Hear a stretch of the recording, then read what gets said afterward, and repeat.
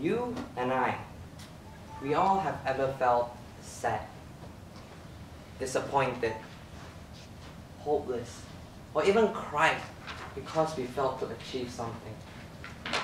It could be us failing to make a relationship work. It could be us failing our exams and get scolded by our parents. We have all been there. But when we fail, it's not the end of the world, because there's such thing as second chance. Second chances are out there. They allow us to accomplish something that we used to fail before. But second chances are only effective if we work hard for it. Good evening, fellow Toastmasters and guests. Good evening. 15 years ago, when I first started primary school, I loved studying. I had in all my homework a week before the due date.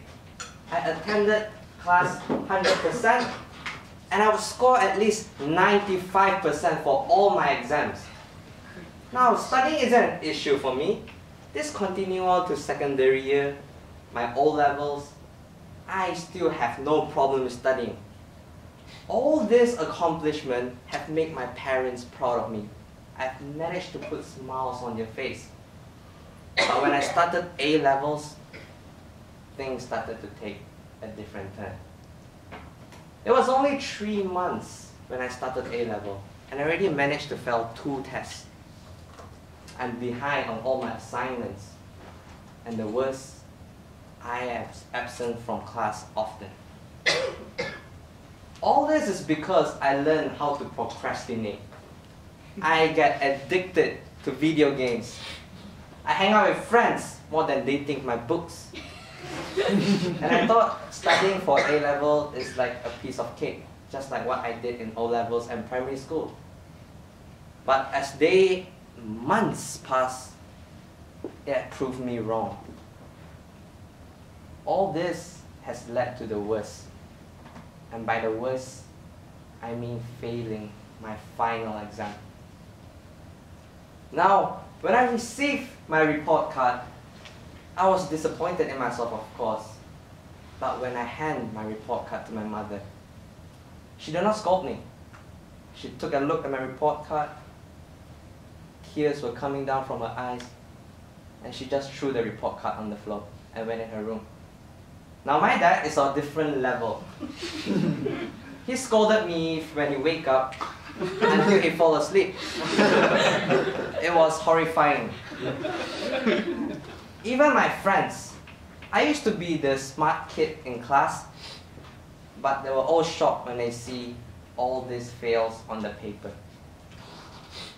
Not only there were embarrassment to my parents and my friends, my results are also a million miles away from getting me qualified to my higher education. In my case, getting a degree.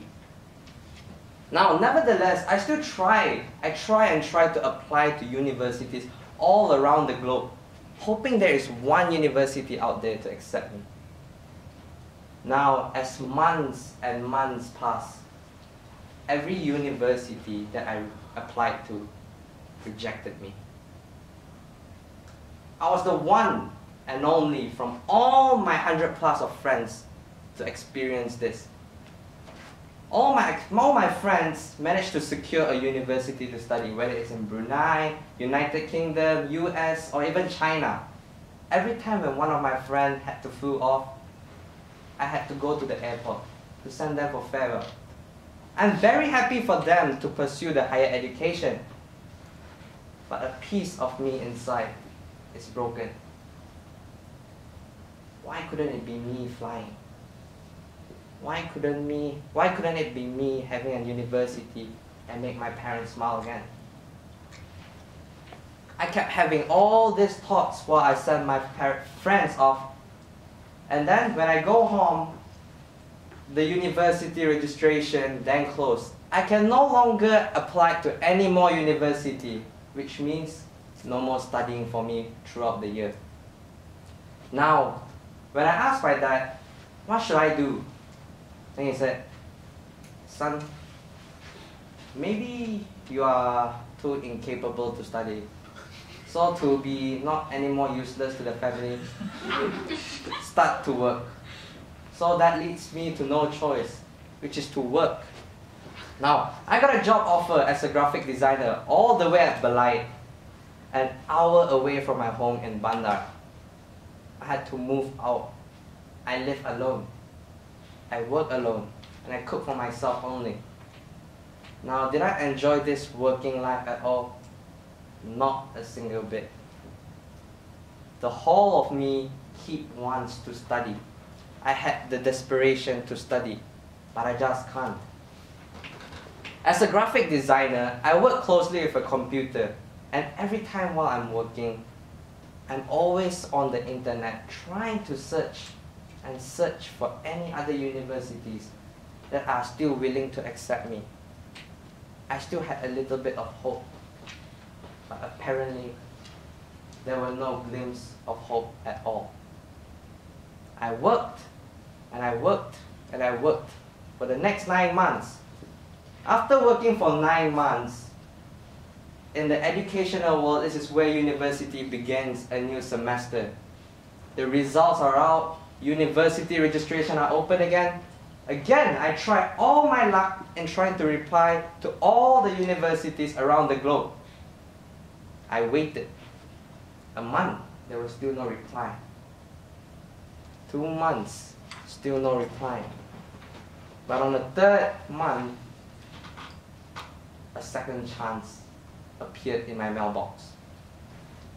Now, it was an offer letter from this very university to allow me to study intensively for a foundation course which is known as Unibridge.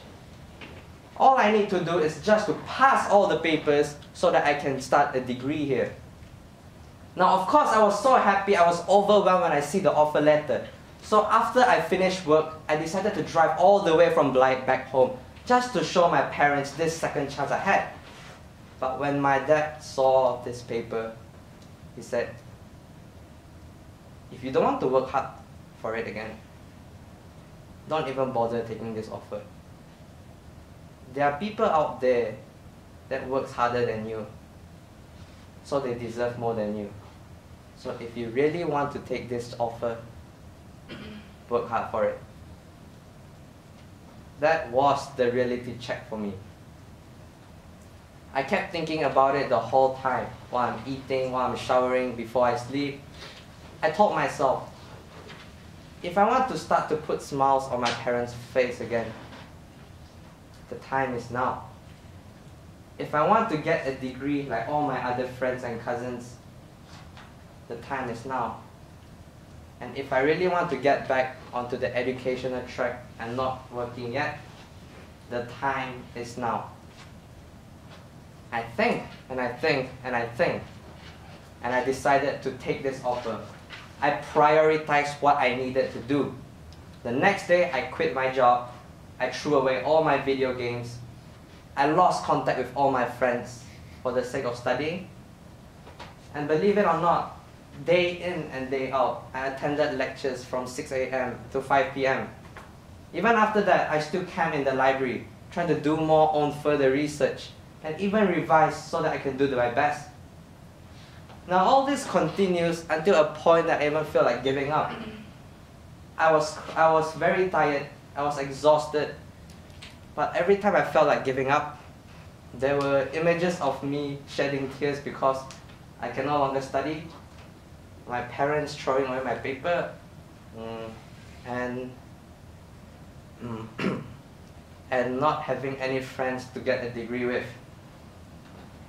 Now, this is what pushed me beyond my limits and to not waste away this second chance.